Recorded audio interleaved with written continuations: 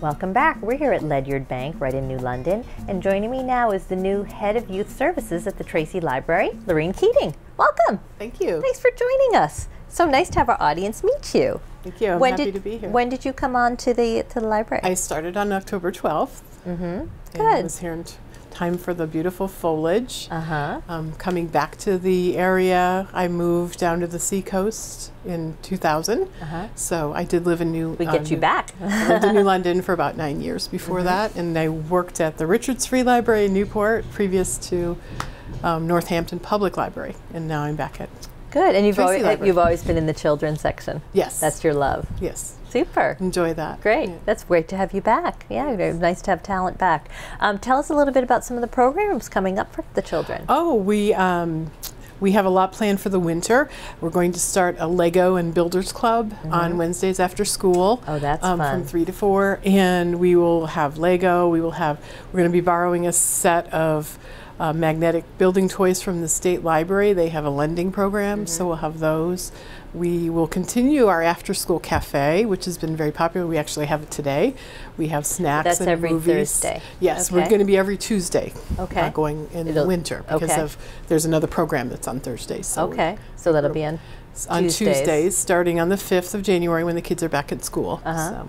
Oh, that sounds fun. So it's a good, nice little gathering after school. Yeah, we usually get 15 or so kids. Wow. A lot of them are, our policy is they need to be 9 to be there by themselves. So we get fourth through 6th grade, and then some of the older middle school kids come in and have a snack with us too. And then there's an activity of some I usually kind? show a movie just if they want to watch the movie. Sometimes they stay for the whole movie. Sometimes they just stay for while they're having their snack, and then they go do homework. So. Yeah.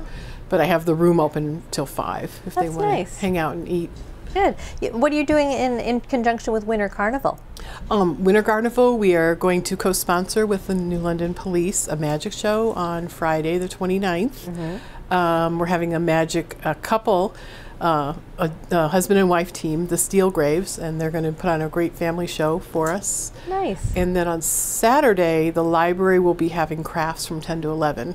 We're going to be making little minion finger puppet pencil toppers and something winter related, snowflake, some snowflake crafts. So people can sign up for that. It's free, but want to sign up just so we can have enough stuff for everybody. Right, make sure you've got materials. Right. We were talking a little bit off camera, and you mentioned the Great Stone Face. Tell us what that is. Oh, it's a Children's Choice Award. I've been involved with that since 2002. It's targeted for grades 4 through 6 to keep them going with enjoying reading and getting them into more difficult reading material. We choose 20 books every year, and the children will vote at school or in public libraries for their favorite, and then we give an award, which is a glass sculpture designed by Peppy Hedren, who's a New Hampshire artisan. It's a beautiful award, and we are right now choosing next year's list, which will be released in May. But I wanted to letting the kids know we have 2 copies of all of the books on the current list, so there's plenty of books plus new books for them to read during winter break. Lots of great stuff to read.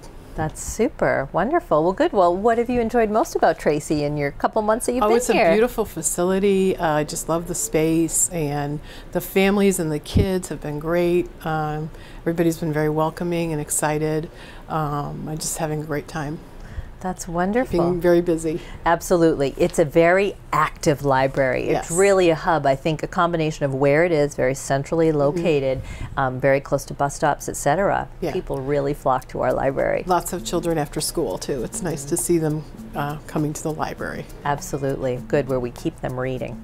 And studying, and just a gathering spot too for adults and children.